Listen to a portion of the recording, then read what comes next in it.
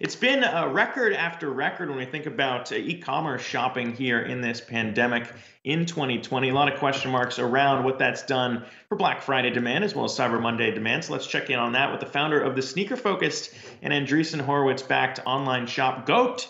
The co-founder here and CEO Eddy Lu joins us here alongside Yahoo Finance's Reggie Wade here too. And Eddy, you have 30 million global members here on the platform, more than 600,000 sellers on GOAT. And we've been talking about how e-commerce has been historically record-setting here, very strong on a tear, even before we got to Black Friday and Cyber Monday here. So what have you seen this shopping season and how strong demand's been on your platform?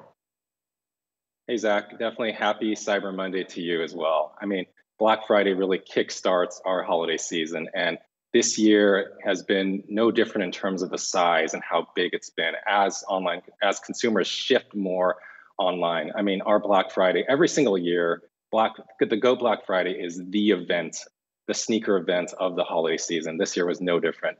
It started in 2015 when we launched the Black Friday promotion that put us on the map and crashed our servers. So every single year we try to make it bigger and better.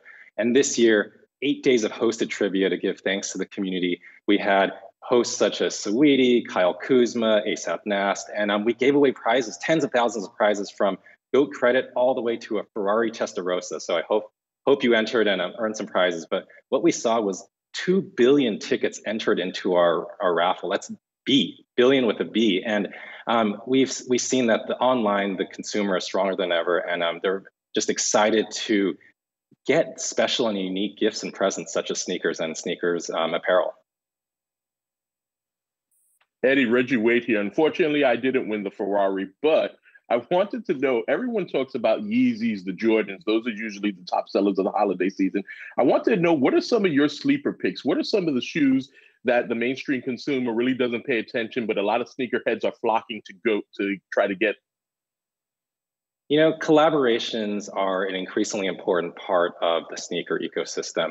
You have Travis Scott, for example, collaborating on his dunks. You have even Ben & Jerry with the Chunky Dunky dunks.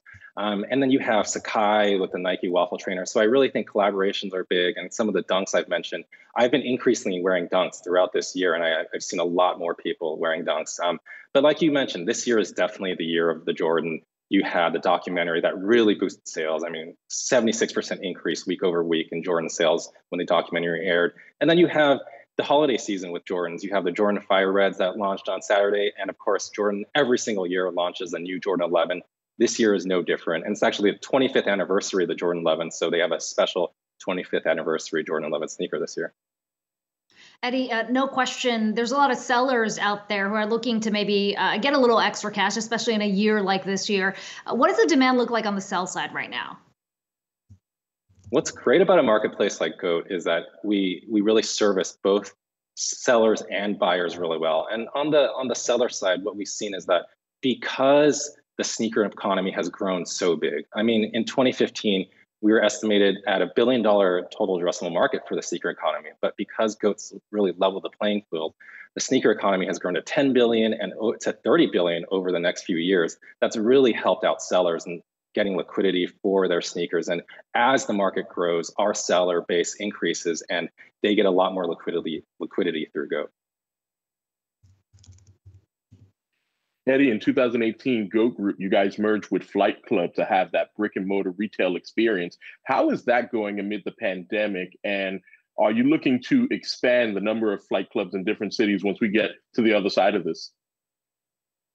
Of course, retail right now is a little challenged and our Flight Club stores are still closed. But what we see is that destination retail is still so important. I mean, you walk into a Flight Club, it's a completely different experience than walking into a traditional sneaker retailer. You actually see the iconic shoes, thousands of shoes in our grail walls and our grail cases that you would never see at a traditional sneaker store, because a sneaker store might have 200 shoes on the wall and it's only this year's styles, rather than, you know, you see the 1985 Jordans, you see the Yeezy samples, you see a bunch of sneakers, and it's become a sneaker mecca. And we do think destination retail is here to stay. So we will expand Flight Club in terms of the retail side of things. But even online, now that Flight Club stores are closed, we've seen a dramatic shift in terms of web sales on Flight Club, and sales have increased over 100% on Flight Club year over year alone. Eddy, one other question here that I had, just because we've heard reports, you look at a few of the channel checks and you think about how Black Friday has been. BMO Capital Markets said that there were fewer discounts, which could be a boost to profits. You're talking about a lot of the creative things that you guys have been doing on Go to get people excited to shop there. Have you seen less of a need to maybe cut prices here just because of the demand on shopping online, the way that that's gone? What is your, I guess, take on what we're hearing from them?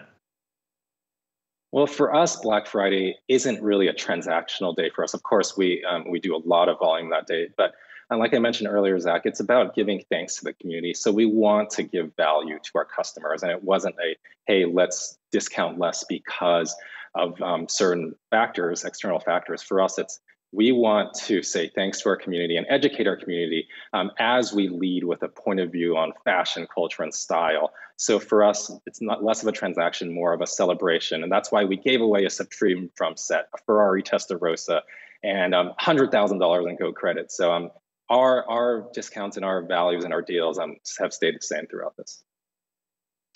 Eddy Lu, CEO of and co-founder of Go. It's good to talk to you. Appreciate your time today.